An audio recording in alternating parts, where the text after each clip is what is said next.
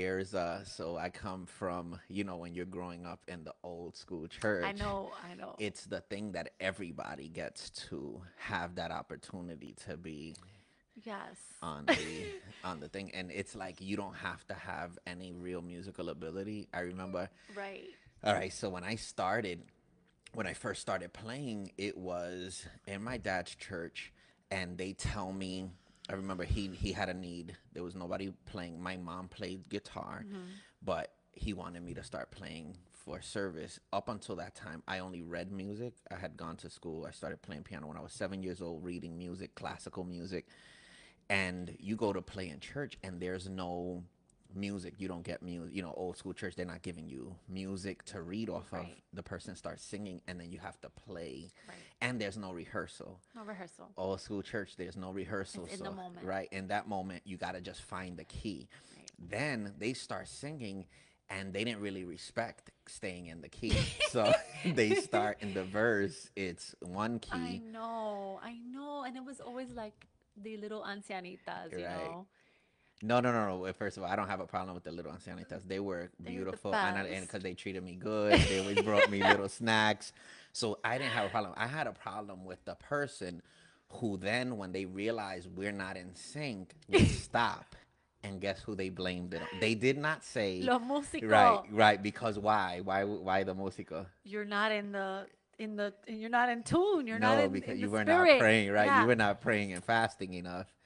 So just not to get too deep or too serious in this, whatever. I know we're looking at worship fails, but I think everybody should worship God. It's okay for everybody Right, to worship God, but not everybody's called to lead others into worshiping God. right, right, Because right. it can be distracting if you don't really know, like, yeah, I grew up in the same tradition that you did, and that was definitely an issue. I think for us, like, our worship ministry was we were very blessed. We had a lot of musicians that were great. And the person who was in charge of it had this grace about dealing with people, and everyone felt really included for a certain time. But when he left, I remember trying to institute that whole, like, let's have a worship team. Right, right. That was foreign. The concept of a worship team, like, what do you Yeah, mean absolutely. that we don't take turns? Right, right, right, right. It's the same Yeah, yeah, people yeah, that yeah. lead worship every Every time. week.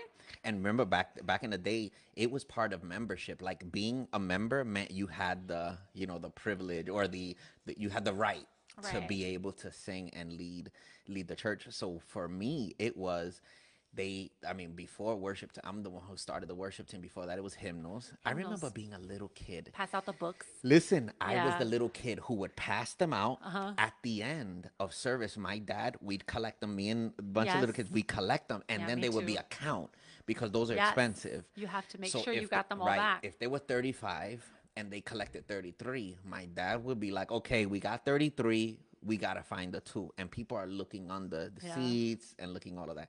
So I remember being a little kid and wanting to be the hymnal collector at the Uh end of huh. service. But then there is the time where I think I was in my early 20s, late teens, and I saw worship teams, and I was like, I want to bring that. Yeah. And up until then, everybody sings from the hymnal, and everybody takes a turn. If you remember the church, whether you knew how to sing or not, you go Yep. up on stage. Whether you can stay You in lead time worship. and you lead what they called it, have devotional, the Devocional. devotional. Uh huh. So, anyway, so I start that, and it was funny because I get everybody ready, and we had our first rehearsal. We had never had music rehearsal before Mm-hmm. singing, so we had a rehearsal, and I remember seeing videos. The problem I had was I saw, I don't know if you remember Marcos Witt. Yes, of Marcos Witt. I saw course. Marcos Witt concerts, Yeah. and he's leading worship, and you see an audience of people lifting their hands and so into it, and then you go to a old school Pentecostal church that has never done that before, and then you start to do worship. They're not there. They're looking at you You like, gotta convince them right, first. you have to continue. And then the fight was to get them to stand up. Listen, before they can worship God, they gotta make sure that it's the right. This is You're right. all Yeah, right. yeah, yeah, yeah, absolutely. So they have to buy in, and Right. when they buy in, then they can stand up I and remember worship God. so upset. I remember there was this one guy would protest worship every week by sitting there, arms crossed, He's looking at mad, us, yeah. and like Because you're when it, doing rehearsals, and how could you do that? right, and Yeah, why I isn't had the same experience. We started a worship team, and it was just for youth service. and it was so controversial. It was like, we're gonna have rehearsal and we're gonna do worship team, and it was so, I think it's wonderful that people want to sing and they want to worship God, and I get that. I feel like, I think over time I've changed my, I get it, and I understand that there are people that just, they love that, and that's their tradition and it's their way to share. And I think they still should. They Hmm. still should share. I think that beginning portion of the service to lead the congregation into worship, there's really a calling. That's Right, really that a, you have for it. you Yeah, have yeah. to have a calling. You have to have talent for it. You have to have God-given abilities, just like the pastor should have certain abilities to preach the sermon.